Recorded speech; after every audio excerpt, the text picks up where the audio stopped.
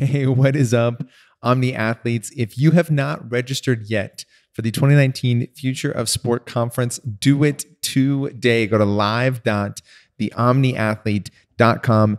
This conference is truly going to transform the way you look at sport, the way you compete in sport, and if you are a coach or a leader who's working to bring sports consciousness into your team, into your organization, into your client base, whoever it is that you serve, and you need help building that bridge in translating the practices of higher consciousness, the practices of meditation, mindfulness, EFT, training principles around energetics and embodiment, and how that all translates into athletic performance and in a way that you can communicate its value, and by extension, the value you deliver in being able to bring that work to sport and to the world. This is the conference for you to be at. We are going to have an incredible list of speakers and teachers that all have gone through the journey of translating that work, that value, that power into athletic performance and into peak performance for sport, for life, through movement. So be there July 19th through 21st in San Francisco,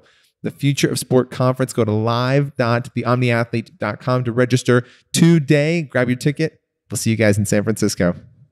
Hi, everyone. Welcome to a really special episode of OMNI Athlete this week. We have decided to put together a little panel in advance of the Future Sport Conference coming up this July.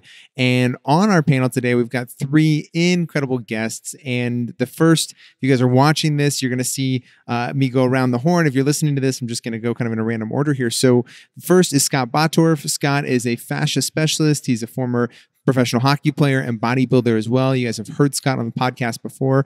Really energizing perspective around fascia and the health. Next is Catt Tripoli. Catt is a world champion bodybuilder. She's an award-winning author and entrepreneur as well. And you guys have heard her on the podcast as well before too, has brought an incredible amount of focus to this idea of conscious fitness and really intention and the energy and honoring all our bodies as we build our physical body. And last but certainly not least is Laura Wilde. And Laura, did I say that right, Laura? Is your last name Wilde? Yes. Love it. Okay. Thank you. Yes. Yeah, you're welcome. So Laura is current MBA mindfulness and mental performance coach. She's also a sports metaphysician and works with MLB and NBA athletes on really accessing their cosmic self, their quantum abilities and capabilities as performers and as human beings. So I cannot think of three people more qualified to talk about the future of sport, and we're really excited to have them here and dive into this. So to start this conversation, I'm actually going to tee it up with a little bit of a surprising question. And Laura, I'm going to start with you. What was it that called you into sport at first? It was something that I noticed I was good at, and I got quite a bit of attention when I was running across the field in PE. They would talk about, wow, you're going to be a great runner one day. So it was my first thought of the future as a grown-up and, not being able to be grounded. So I think it's just that early on I noticed that, wow, people really appreciate this in me. And when I'm a grown-up, I could be good at this. So it was really like a 9 or a 10-year-old. And I loved PE class. So that's just where I kind of took that. Awesome. Catt, what about you? What pulled you in? I think what pulled me in, honestly, was kind of the opposite of Laura. I think it was just the struggle for control, for autonomy, which is, truth be told, probably the reason I went into bodybuilding as opposed to some sort of team sport, because it was me and against myself, me trying to see what I could do with my body, me seeing what my limits were and could I crash through those limits just by focusing my mind.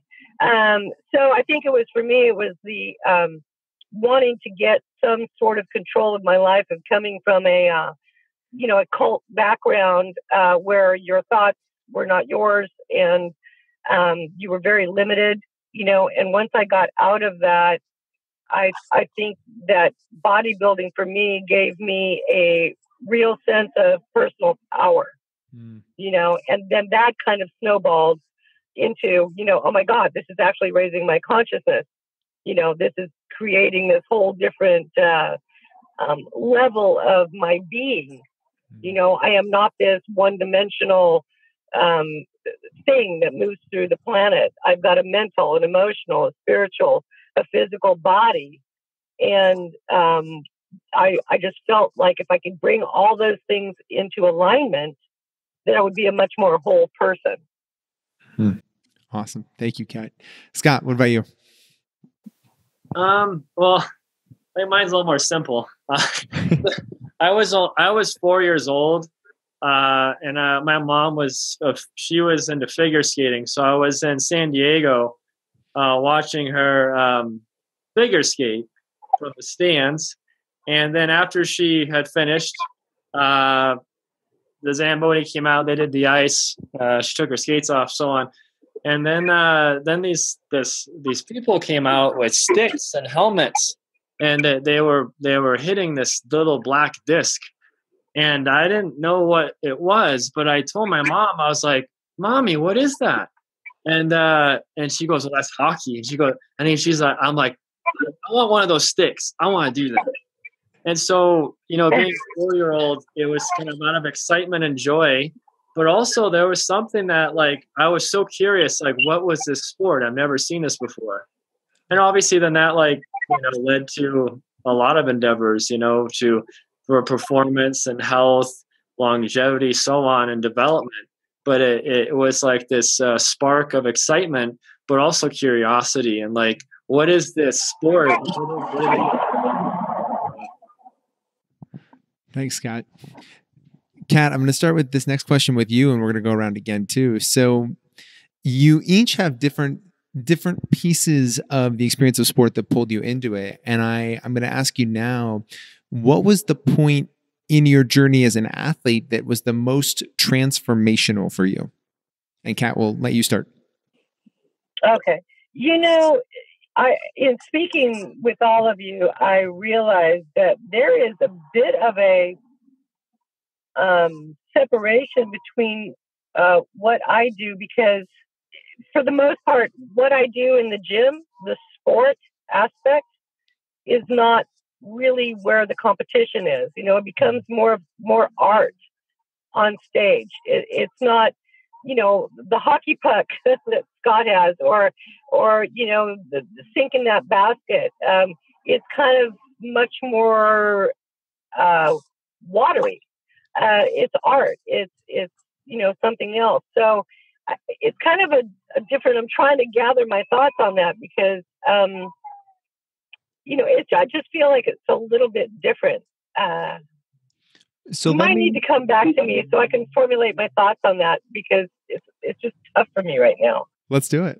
Scott, what about you? What was either the moment or a moment in sport as an athlete that just really transformed you as a human being? Not that easy, is it? I'm sitting here and wait a minute. There's an event that comes up that comes to mind immediately. And so I'm just going to go with it. Please.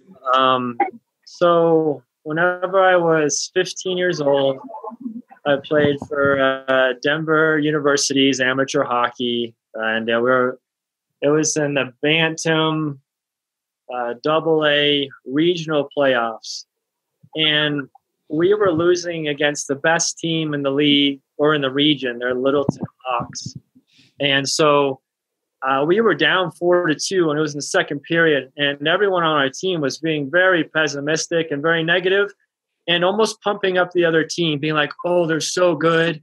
What are we gonna do?"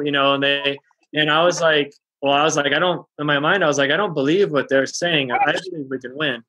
And so I went out, and then the face-off, I went out there and I scored a goal, and I was like, "Oh, cool. So we're only down by 1 goal."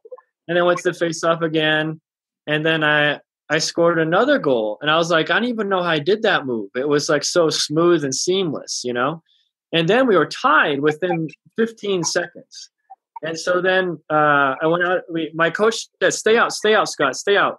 So I stayed out, and then I scored a third goal, and it was like, it's like I was a spectator to my body. I was doing movements that I wasn't controlling. I was like eating popcorn in stadium seating, be like, "Oh, wow, Scott, that was incredible. How'd you do that?"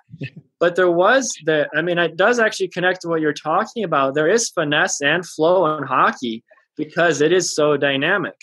And so it can also hockey obviously gets portrayed as a very rough sport, but whenever you unite a team at the same plane, this seamless movements, and they're connected. They don't even have to look at each other, and they can move the puck to each other. But this movement, this like sports moment had me feel the zone more, than I had ever felt it before, and so that led me into scoring 3 goals in 38 seconds, which used to be a USA Hockey scoring record. But it wasn't because I made it happen. It's because it's like I yielded. I yielded to like whatever was going on, the emotions. I didn't get locked in everyone else's emotions, everyone else's doubts. I believed, and through that belief, the unconscious took over, and then my conscious was like, "Wow, I didn't even know I could do these things." But then that proves to me that I can do that, and not just in hockey, but this can be done in life. And it's just like, now I know that there's that possibility. Thanks, Scott. Laura, what about you? Well, mine is similar to Scott's in that when I was about 17, I read a book on ESP, and I read The Power of Positive Thinking by Norman Vincent Peale. And I got very diligent about improving my shot. I ran track, and I was a high school basketball player. And I noticed that my improvement changed and everything changed. And I had this moment because, I started to feel like I was dancing when I was playing basketball. Instead of it being hard, instead of me studying, I felt like I was dancing, and I was never injured. I just felt like I was floating. And there was this moment in track when I was running in the mile relay. And when I got the baton, we were in 6th place, and I wasn't even that great at the 400 at that point. It was still a new race to me. So I ran my 1 lap around the track and got our team to 2nd place. I was the 3rd leg, which is usually the weak leg. So I was the 3rd leg. I think it's the weak leg. And I was able to hand the baton off to my teammate in 2nd place, and she took us to 1st. And the entire track team and the whole, the staff of the school and the track coaches kept saying, "Oh my God, what were you doing out there?" And I remember just not feeling like I was doing anything. And I started to realize that that's what the zone felt like. And I would make myself up little affirmation cards. And, my parents didn't even know that I was doing this, but I would constantly train my mind to focus on being positive and to imagine the shots going in. And it just became, effortless when I could access that, but I still didn't know how to access it on demand. But those are the moments when I first started experiencing this type of stuff. Yeah. Wow. Catt, we're gonna come back to you. What was a moment or the moment? I don't know that there was a moment or the moment. I felt like pretty much what they're describing most of the time, because I've always felt that what I was doing was a moving meditation, to be quite honest. Yeah. I trained alone. I didn't really train with a partner. So it was so internal that I don't feel like there was one moment, that all of a sudden it was the closest I could come to explaining that was the moment in the very beginning when I was lifting weights, and over, I don't know, it might have been the first few weeks, and all of a sudden I saw my body change, and I was able to lift more weight than I ever thought that I could. And it just was this real sense of, oh my gosh, this is possible, and I'm in control of it. It always felt like a flow state. It still does to this day when I lift. But again, lifting is very different than being on stage.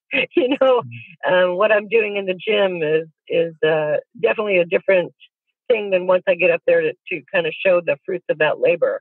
So I've always felt very in touch with it. It just something I just fell in love with, and my body took to it. And I don't know that there was a big cataclysmic, thing that happened. I'm used to that flow state. So let's jump now. Thank you, all three of you guys. Those different stories, but at the same time, all interconnected. And I want to get a little tactical now in our next question. So all three of you are coaches in varying capacities and with varying levels of skill, right? You've all worked with extremely world-class athletes, and you've all worked with youth athletes, just, or the, so to speak, average citizen who just wants to really find a new path forward through their body. Scott, I'm going to start with you, then we'll go Laura and then Catt. What has been for you one of the biggest challenges you've seen with somebody who wants to make a change in how they perform opening up to maybe a different path forward? Okay. Once again, you come up with very nice questions. So again, what comes to my mind first is, for some odd reason, Olympic athletes that I've worked with. And the reason is, and this is true for all athletes, but Olympic athletes seem to admit this the most, which is they don't know the separation between emotionality and physicality. Okay. Mm-hmm. And so this is something, obviously you have like the spirituality or the energy and so on. And you have like, the psychology and so on. Like Catt was saying, it's 4-dimensional. Obviously we're walking around 4-dimensional. And so the thing is that a lot of times people and athletes will do movements out of emotions. They can do movements out of ideals. Okay. They can do movements out of analyzations. Or they can do movements from their body, kinesthetically. But the big thing I see in athletics, and even my work now with even top level athletes, is that there is so much of that old theory of no pain, no gain is still being reinstilled even in professional teams. These are athletes making well over $10 million a year, and they're still installing work harder. It's more about no pain, no gain. Whenever that's emotionality, emotions can give you that, it gives you effort, However, emotions aren't your physical body, okay? But now let's talk about calming down the nervous system, okay? Because we know that the nervous system and the hormones are married, okay? So the thing is that most athletes are unable to calm down those nervous systems so they can feel their body, so they can direct a conscious attention onto like, oh, I'm trying to shoot the basketball, but my arm does not externally rotate so much because there's something in the back of my shoulder that's blocking it and it hurts. Now, that's what we want to get, is having the body come up to the athlete. I mean, you can use effort and through emotionality, and you can win the race. But then after, the body is garbage. Like they literally can't walk. Work with athletes, they're like, oh, I won a gold medal, but now my shoulder's blown out, and then they never compete again. And then they say, and so it's like, what I want to really do, it seems like emotions are great, but, and I know we talked about this before, is that, we want to be able to harness and get a calm state, and not just be driven by emotions, because emotions, if too emotional, shut off the nervous system and puts you into a sympathetic state where now you're trying to micromanage a very intricate thing being your nervous system and brain with your mind, but your mind is not your brain, okay? So it's like, how can you take a tape recorder of everything you've ever experienced in the mind and then make it work, the neural network of the brain? Like it doesn't have the blueprint of all the working parts. And so that's the big thing for me. And it's been a constant thing with like, especially Olympic athletes. They're like, oh, I ran harder, but I went slower. And I'm like, yeah, you have to learn how to move slow to get fast.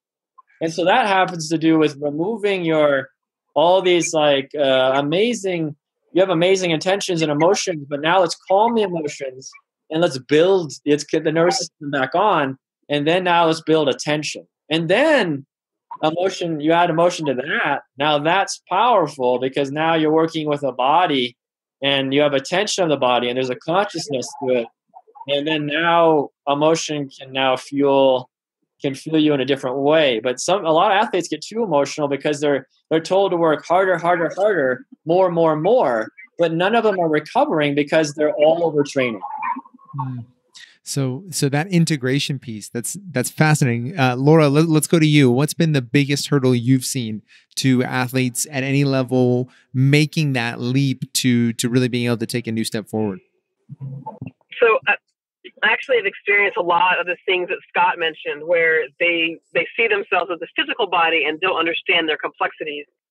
In my work, my biggest hurdle is having them be willing to sit in stillness. They're such doing beings that they always want to be doing something, and it's almost this huge, mind-blowing idea. I always make a pie chart, and in the pie chart, I say, this is how much time you spend on your physical game right now. And I just make the pie chart completely black. And then I take another color and I show them a new pie chart and say, just imagine if you spend a sliver of your time working on your mental game too, because then you're actually going to be able to get better and improve. And your physical body won't be so exhausted if you actually do some of your rehearsal and with your mental and with your mind. So for me, one of the biggest hurdles is convincing people who are worried about their job to slow down, including, whether it's staff or athletes. It's hard in the world of pro sports, people to feel like if I slow down, I can be better, because it feels as if they're losing something and they think someone else is going to get better than them. So it's really is convincing people that the mental game is vital. And then, in my work, I have them see themselves as having 5 bodies. And I look at I call one of them the cosmic body. Some people call it the bliss body.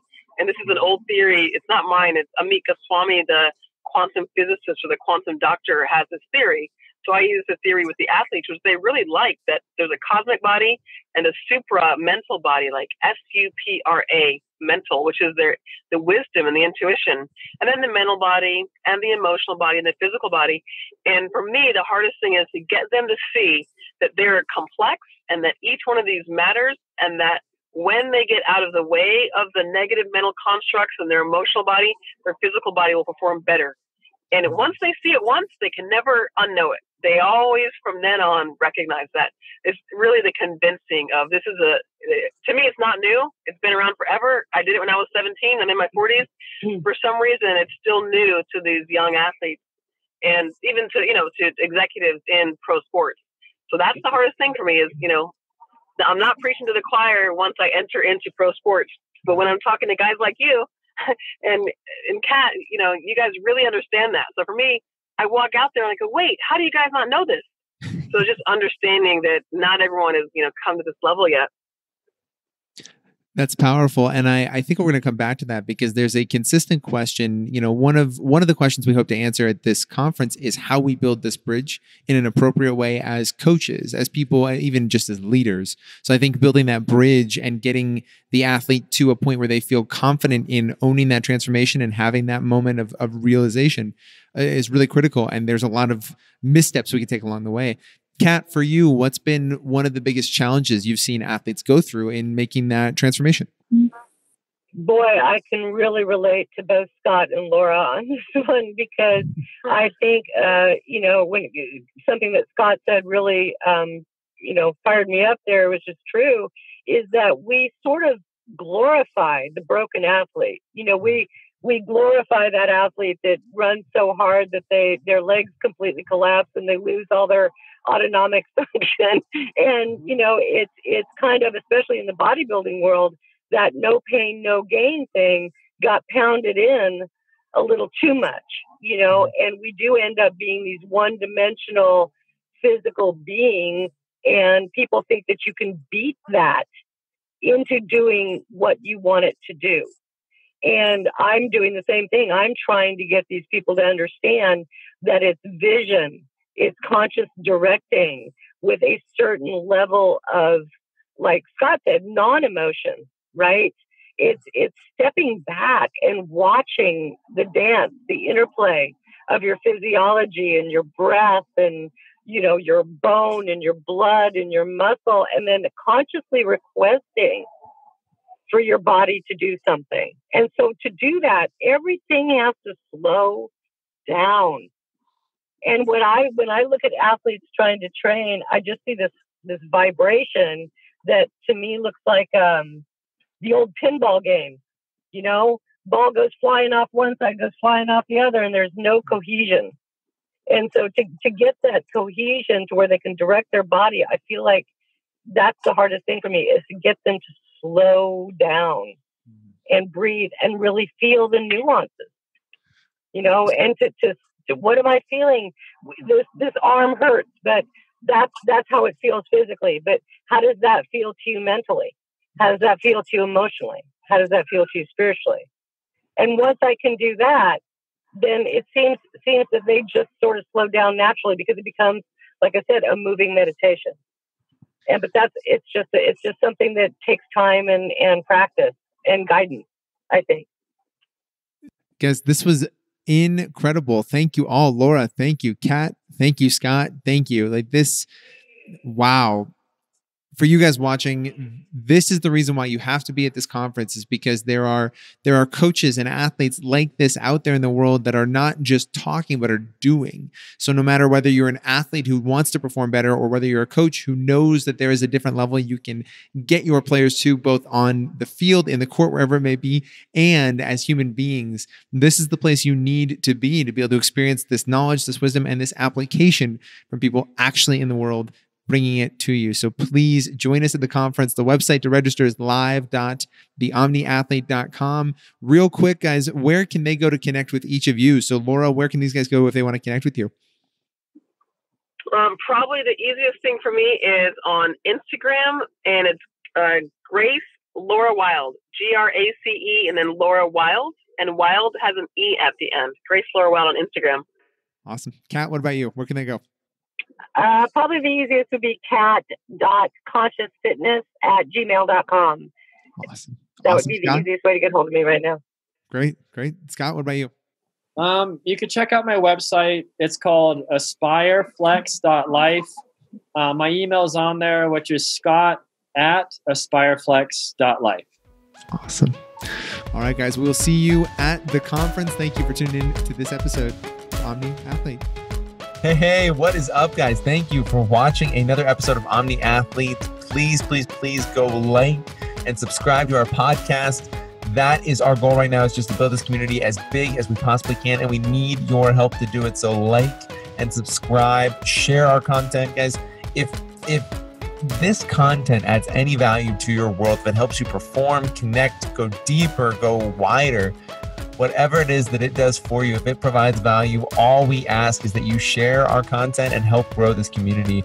We can't accomplish our goal of elevating global consciousness through sport without you. You are an integral part of this mission and this purpose, and we need your help. So please go like, subscribe, and share our content, and continue to help us build and grow this community that is truly motivated to not just elevate consciousness, but elevate and shift the very culture of sport, so that we can truly experience the athletic experience in a brand new and energizing way for so many people, guys. So thank you, and please like and subscribe. Until next time.